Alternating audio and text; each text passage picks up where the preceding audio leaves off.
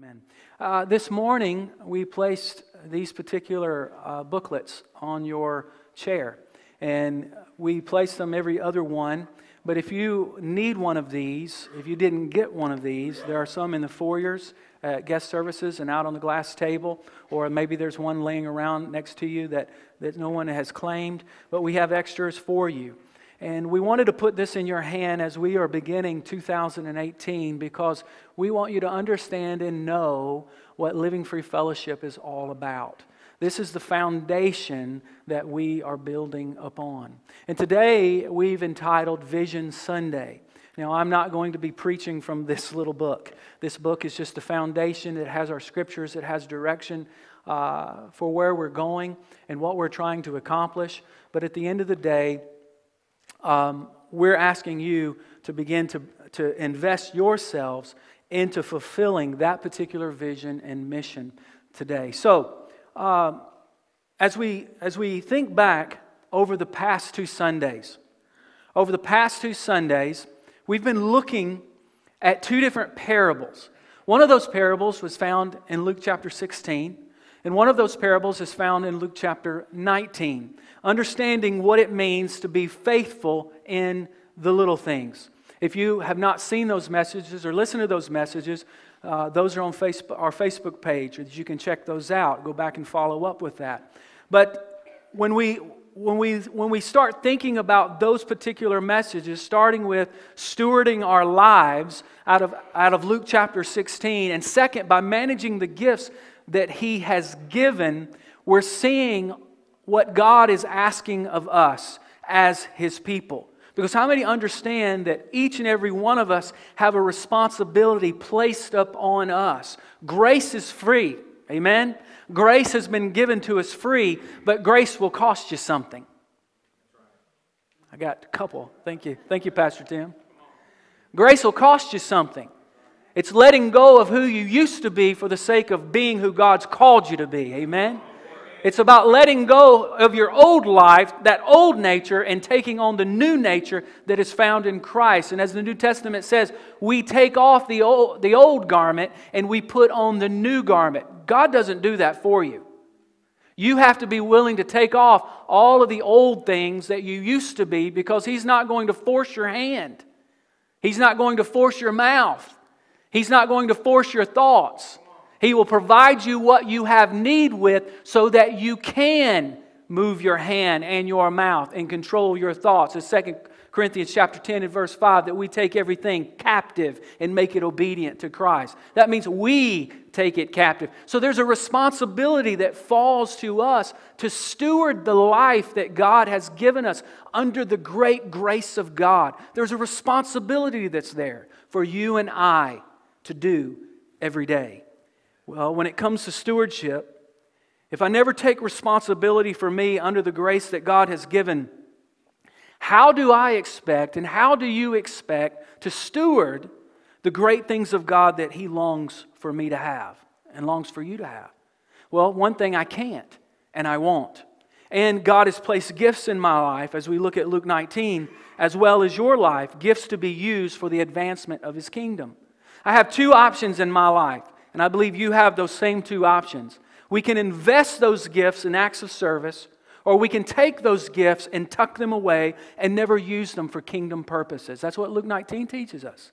We can take those gifts and begin to invest them into the kingdom of God, the gifts that God has given, because if you remember the parable, Jesus said that when the servant came back to his master, he said, "Master, your mina has made."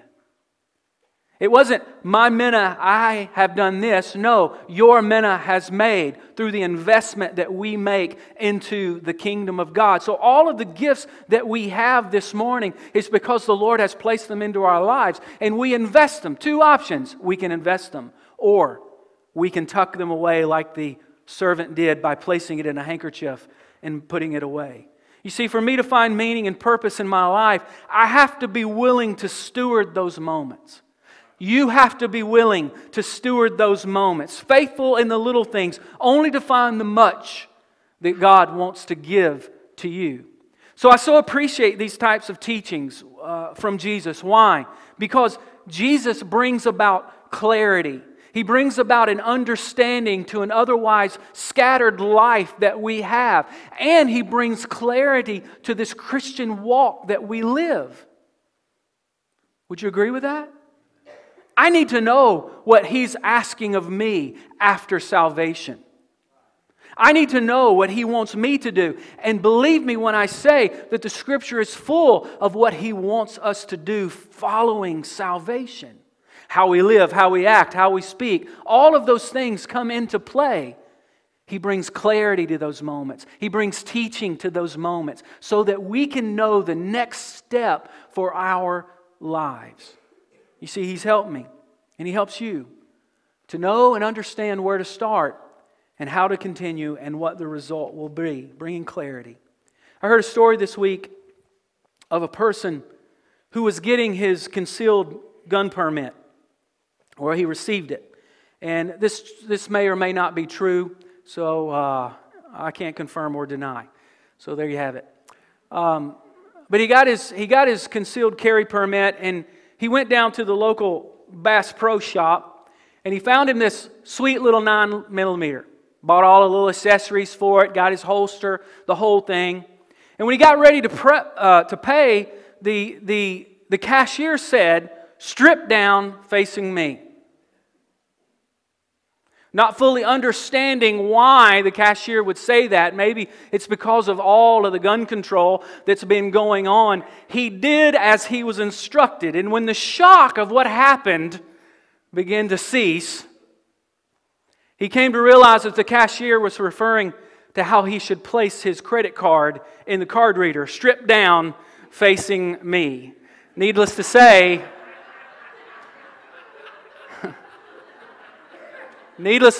he was asked to shop somewhere else. How many understand that there needed to be some clarity in that moment? Strip down facing me.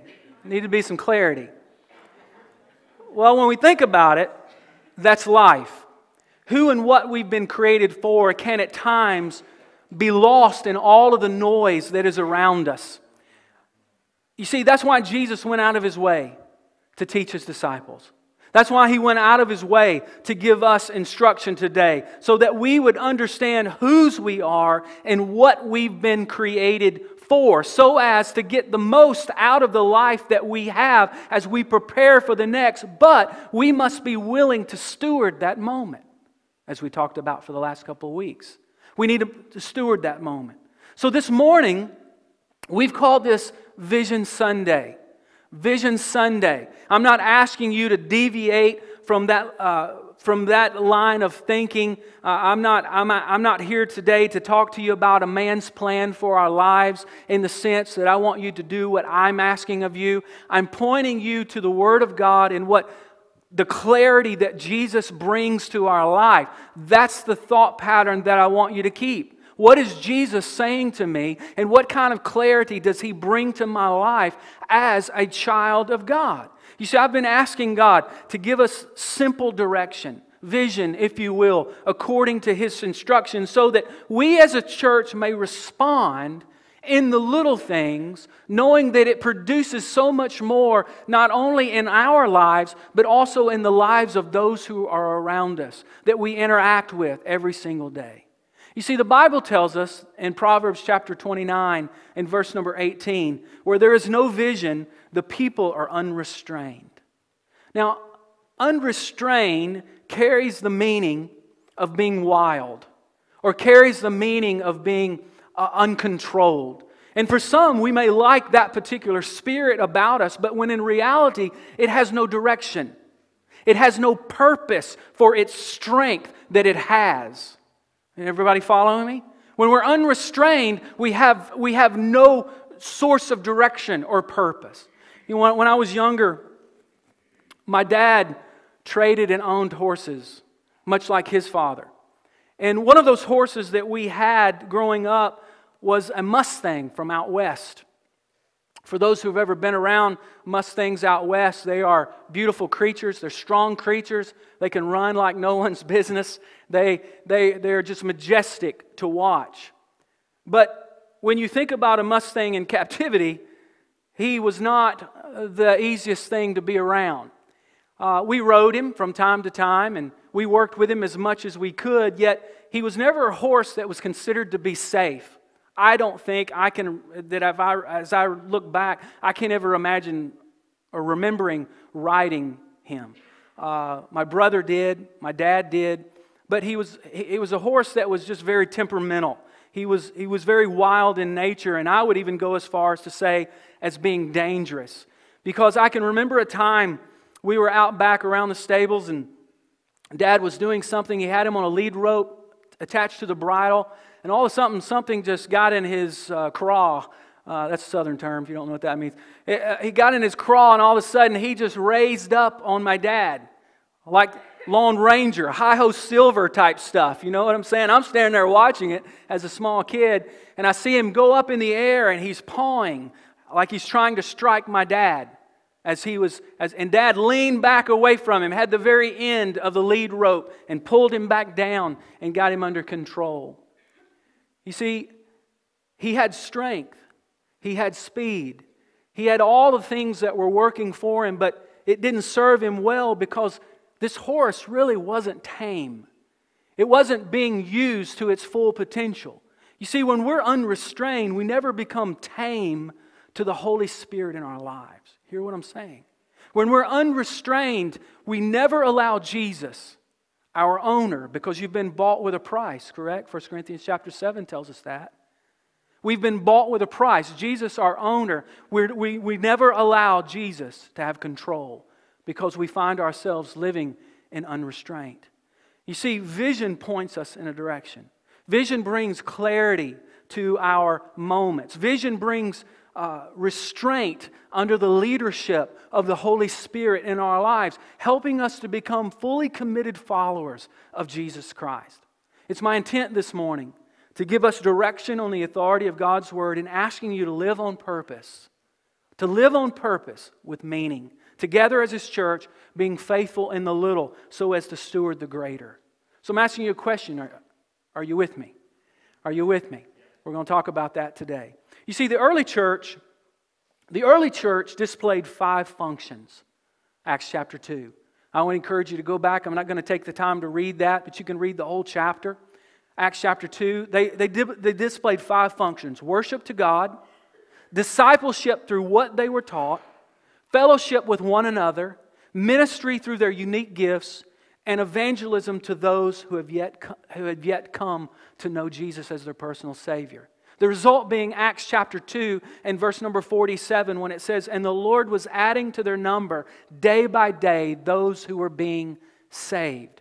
Jesus told us in Luke chapter 19 and verse 10, right before the second parable that we discussed last week, Luke chapter 19, right before He told that story, He made these comments, "For the Son of Man has come to seek and save that which was lost." That's what He came to do. That's what His purpose was. That was His end goal. And if it was Jesus' end goal, as well as we see the disciples in Acts chapter 2, we're seeing people being added to the church as many who are being saved, then that means for us today that if we're going to be people who are outward aimed, then everything that we do in these 90 or so minutes as we gather here in this room, and everything that we do in a Bible study, and everything we do in an altar of prayer, every encouragement we give to one another as the body of Christ is all for the purpose of being able to present this adequate presentation of the gospel to the people that we encounter every single day, leading them to a place of knowing Jesus and experiencing the salvation that He brings to their lives. That's why we exist. That's why we are here as children of God, that we allow these particular functions to operate in us as believers, leading to a result, leading to a place of being outward aimed, because the church has a mission. And we're all called to live and follow and fulfill that mission. So I'm convinced this morning, to be a people who are outward aim and presenting a Christ-centered message, then we must follow the lead of the early church, the early disciples in their functions. Not only does it produce this prayer-driven, Spirit-empowered, Bible-based, growth-minded people, which would be us, it will cause us also to be people-focused. I'll let that sink in. It will cause us to be people-focused. How many churches are self-absorbed? How many churches are inward focused? How many of us are, as long as my needs are being met, as long as I'm getting what I've come to do or come to receive, and then I'm going to go out and do what I want to do? No, that's not what we're about as the people of God. Once again, Jesus brings clarity to our lives and shows us what we do on this side of salvation as the people of God. So therefore, we are outward aimed and we become people focused, not just within our four walls, which is important, but mindful for all people. God placing in our hearts this passion to share the good news of the gospel with those who are around us. Achieving our vision to love God and to love others, and to serve God and to serve others, and to grow and help others grow in that process. So as we're positioning ourselves in the new year for personal growth and for service, and as it becomes our desire to accomplish our vision and our mission as Living Free Fellowship, as I said in the beginning, I desire for God to give us a simple direction. I like simple things, amen? I like simple things that we can attach ourselves to, but those simple things bring clarity to our spiritual journey as to how a journey where our basics continue to perpetuate the examples of the disciples, causing us to love, serve, and grow. So as we move into 2018, I submit to you 3 steps that will not only begin your journey to being outward aim, which is our end result, but will also perpetuate that journey for years to come as being fully devoted followers of Jesus Christ. What I'm saying to you is the 3 things that I'm giving you today is it's not we do them this year. It's something that we continue to perform in our lives, which allows to perpetuate our journey, perpetuate our faith, and causes us to be outward aimed as people, seeing souls come to Jesus. Still with me? Well, let's start. Here's the first one. Every person attend a worship service. Every person attend a worship service. Matthew chapter 22, starting at verse number 37, he said to him, "You shall love the Lord your God with all your heart and with all your soul and with all your mind. This is the great and foremost commandment. The second is like it. You shall love your neighbor as yourself." Now, all of us are very familiar with this passage of Scripture. It's known as the Great Commandment. Therefore, it is our mission to live out the Great Commandment. And that will happen in the context of our daily walk before God, but also through our ability to be a part of the body of Christ. Amen? Being a part of the body of Christ. You see, the church was established by Jesus. He said, "I will build my church, and the gates of hell will not prevail against it." Jesus is the one who established the body. He's the one who established the church. And there's a reason why the church does life together. When you think about Paul and his ministry, we're going to come to this a little bit later as well, but when you think about Paul, he was continually ministering to the churches. He was continuing writing letters to the churches, offering instruction and direction so that they can fulfill what God had called them to do. So there's a reason why we come together. There's a reason why the body of Christ has been established by Him. For one, we come together to be in the presence of God. Amen? You see, we show love to the one who first loved us with heart and with soul and with our mind. We're not here. When you walk in the doors of this church, I want to encourage you to kind of forget about what the lunch plans are. I want you to forget about what tomorrow is. And sometimes that can be very difficult because our brains don't shut off. But there's a reason why we come together. And when we come together and we enter this building, there's an opportunity for us to come into the very presence of the Almighty together. together worshiping the King, together honoring the Lord Jesus for what He has done in our lives. How many know God's presence can do more in your life than a lifetime of counseling? Just in that moment of time, God can bring clarity and understanding to your situation and to where you are, and bring comfort and peace into your life so rapidly than weeks and months and years working it out with some counselor somewhere. You see, that's why when we come into this place, we sing a new song to the Lord. That's why we find a place in the altar just to solidify the things that we're hearing in our lives. And if there's a need in our hearts that we just need to present to someone, we have folks gathering around us once again, as the Scripture says, bringing encouragement to the body. We're lifting up the name of Jesus. We seek His presence.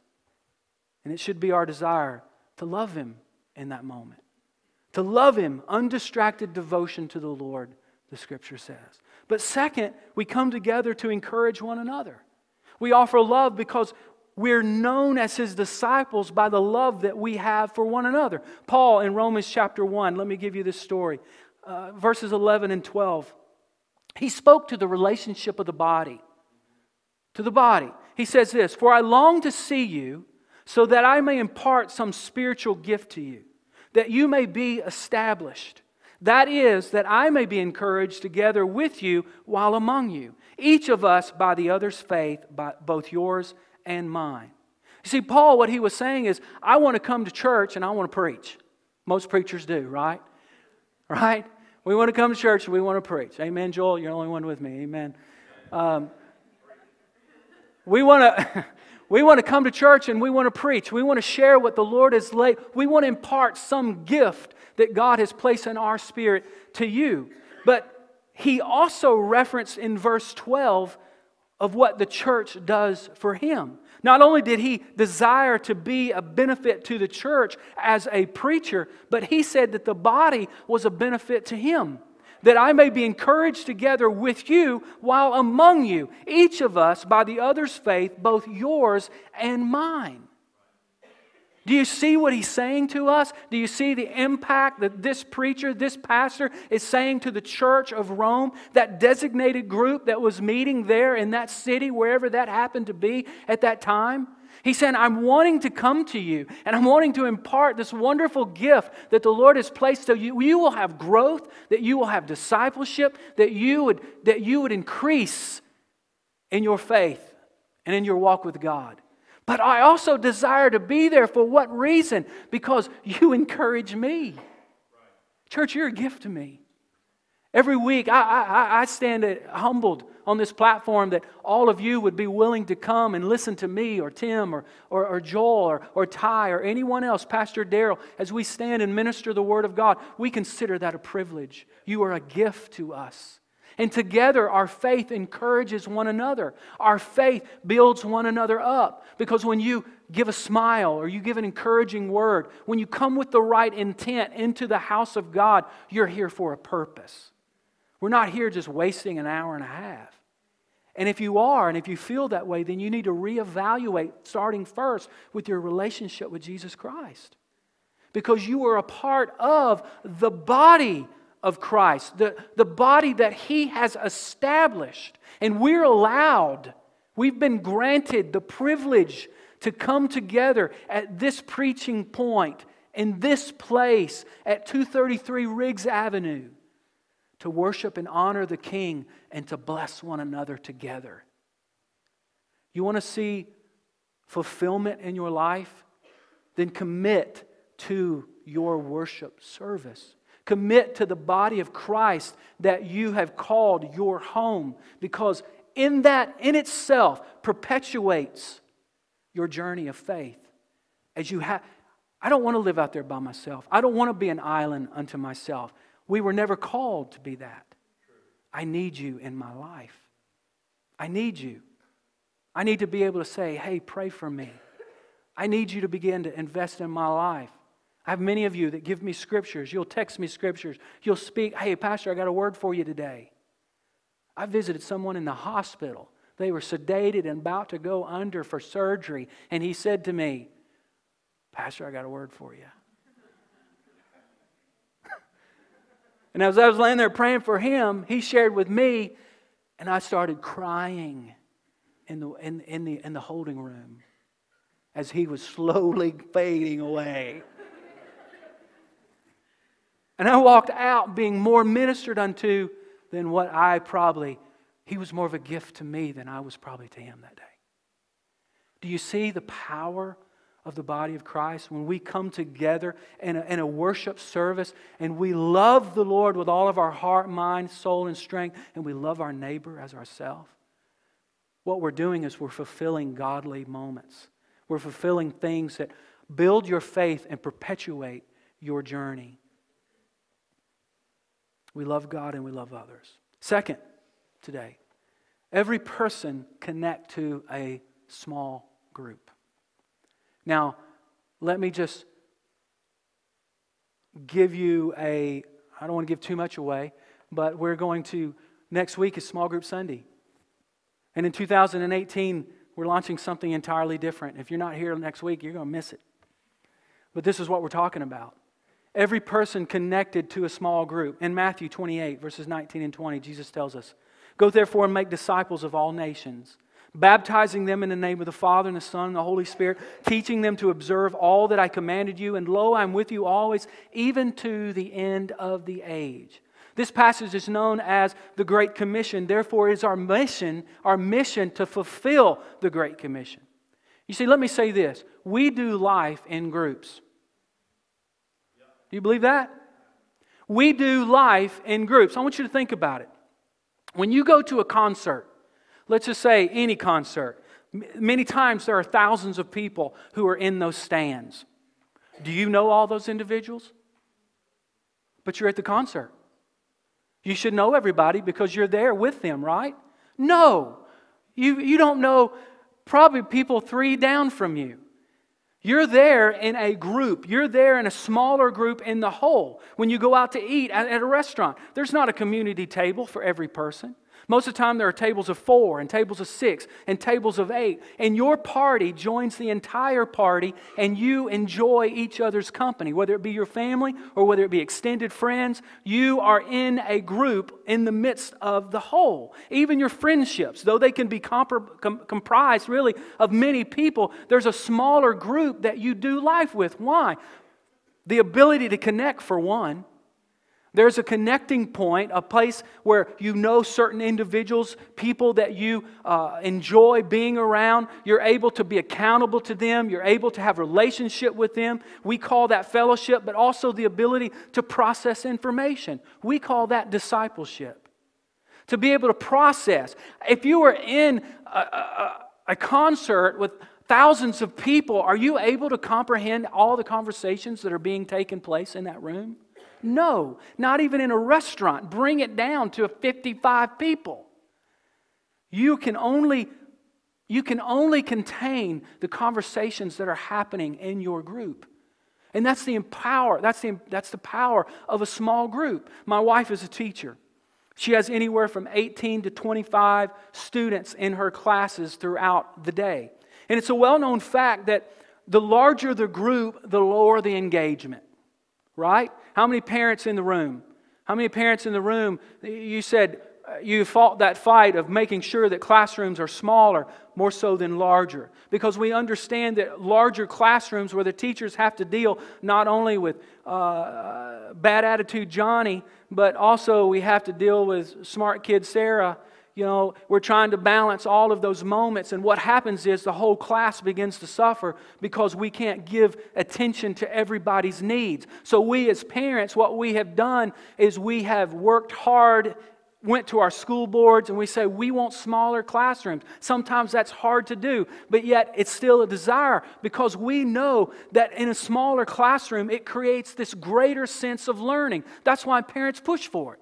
That's why we like it. That's why we ask for it for our children, because we know that they will be engaged. Students create relationships and they learn from each other because it's just a few in the class as well as the teacher engaging them. And in those settings, there's involvement. There's involvement with those kids, and there's growth that happens. Grades start going up because they're getting it, because they have the attention.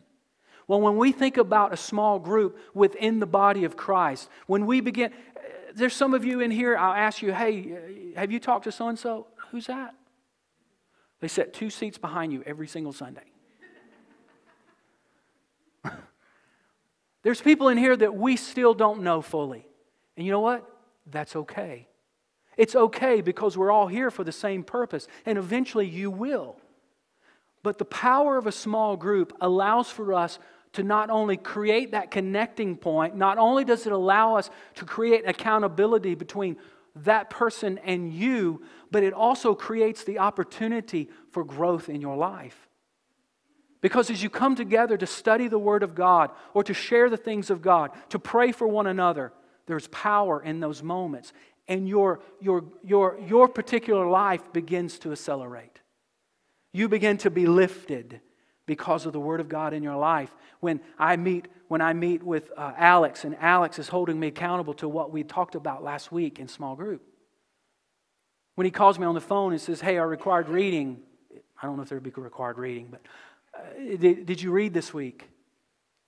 Come prepared so you can discuss the Word of God, that you can be engaged and you can be involved.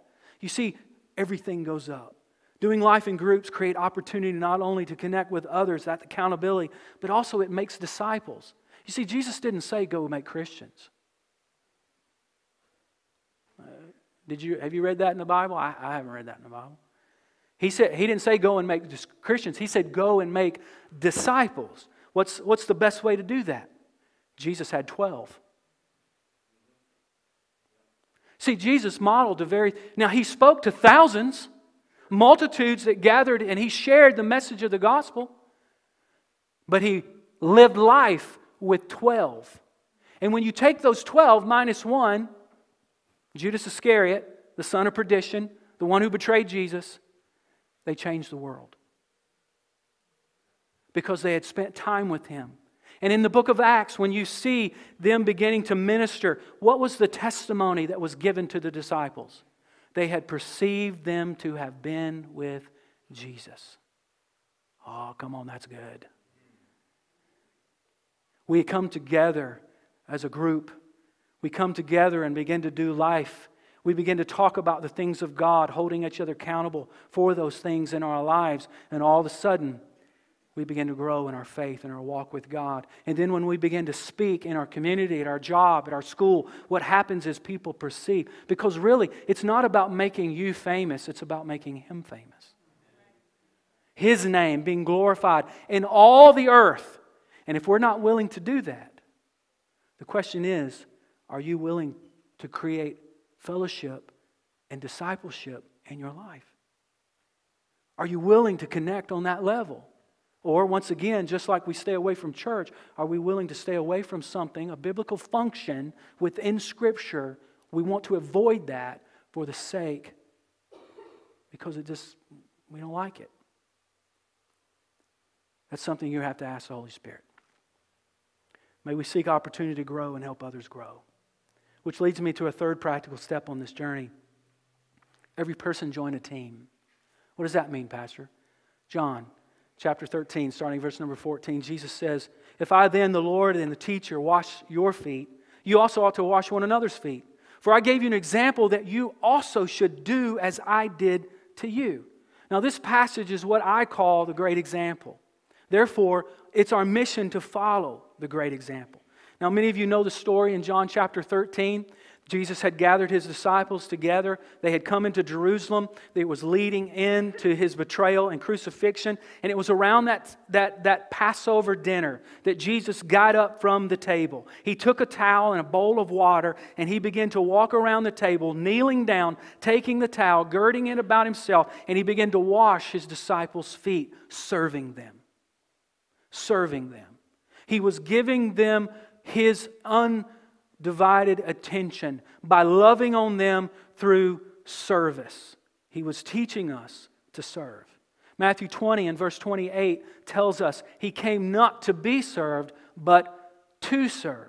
So as we discover our God-given gifts, as we understand those very things that the Lord has placed in our lives, those things as we see in Luke chapter 19, it's not what you have necessarily to give, but it's what Jesus has placed in it. It's your manna, Lord. It's your manna that you have placed in my life. The gifts that, as you begin to discover those gifts that are from the Lord and the talents that He has given you, may we employ them to serve those who are seated around you today, because Jesus served His disciples, the people that He did life with, the people that you may do life with in your small group. May you serve them. May you love them in that capacity by giving yourself to them, considering them greater in your life than yourself. And if they're doing the same, there's a mutual respect and a growth all around. And may we use them to serve the lost through the gospel message. Because Jesus not only served His disciples, but He went to the cross and He served all mankind, giving Himself on the cross for you and I. So therefore, it is our duty and our job to serve those who are lost outside our community, outside this church. That we may look to them and see that there is a need. Because when you begin to grow spiritually, and when you begin to see the things of God, because you're stewarding the little, and you begin to see the much that God is wanting to place in your life, all of a sudden lost people, becomes a very different. They look different in your eyes. Because you begin to see them through the eyes of Christ.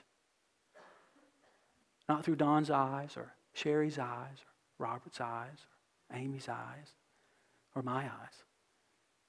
But we're seeing it through Christ's eyes. Because we're beginning to see the Scripture come alive in us as we mature in the things of God. And we watch God work through us, which brings us to our goal of being an outward aim people, the lost finding a Savior as we serve God and as we serve others.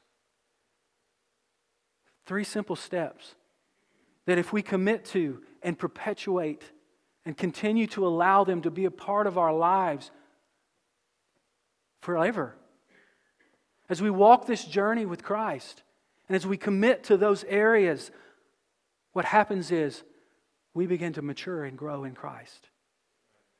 And not only do we find love and service and growth in us, but we also help to love others, help others grow, and also serve others ourselves. So there is a receiving that comes to us, but there's also a giving that goes out of us because of what Christ is producing in us. You see, church, every journey begins somewhere. I hope your journey begins today at Living Free Fellowship, committing to love and serve and grow as a people. Beginning through 3 simple steps that if perpetuated through your life will lead to you living from meaning and living from purpose in your life. So as we move forward into 2018, will you help reach those who have yet to hear the gospel? Because if we're not about the lost in our community, in our world, in our peer groups, what are we doing? You've heard people say that, but seriously, what are we doing? If our intentions, if everything that we are is not focused on the lost. That's what Jesus did, and that's what His disciples did. And because they lived out those functions in their life, the church was being added to daily, as many as those who were being saved. We have a wonderful opportunity in front of us. And that is to be the church in 2018. To begin to allow the biblical functions that we see in Scripture flow through our lives. And many times we ask questions, Pastor, what do you want us to do? Well, I'm just trying to bring a simple vision to us. It's so much more complex than probably what I'm talking about, because all of this is compiled in what I'm saying today. But I'm trying to make it simple in the fact that says, how can those biblical functions, how can clarity come to my life? Commit to a worship service where you can come together in the body of Christ and love Him and love one another. Commit to a small group where there is a connecting, there's a fellowship between you and a few others who you bond with, but also you're committing yourself to discipleship. You're becoming a disciple. Not necessarily Christian. They were called Christians in Acts, but Jesus has called us to be disciples. That's a follower of Christ. And then I want you to begin to serve. Commit to a team. And we have several teams in our church. Teams that do ministry in-house and teams that do ministry outside the four walls. And I would encourage you to get involved in both avenues. Ministering and loving one another, but also loving the lost in our community. But you see, the growth that takes place in your life affects you beyond just your ministry here. You become outward aimed in your own life through the faith because of a growing faith in Jesus. That means when you walk into your work, you're looking at that person who may not know Christ, and your intent in your heart is to see them to know the very God that you serve. That's when you walk in the schools, the doors of your schools, you begin to see those individuals not as just fellow teenagers, but folks who have a destiny because God has promised them something. And they just have yet to see light over the darkness. And you're the light. When you begin to allow that to well up within your spirit, we begin to live differently. And that's what I'm asking from you today. 3 simple steps. 3 simple steps that begin to perpetuate these things on our journey. Come to church. Be faithful to the house of God. Number 2, be a part of a small group. And number 3, join a team. And watch, love, watch fellowship, watch discipleship, watch ministry, watch evangelism just begin to take place in your heart.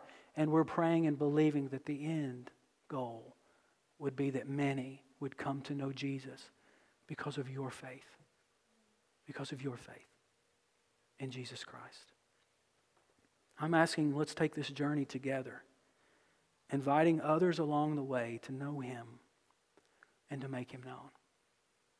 To know Him and to make Him known.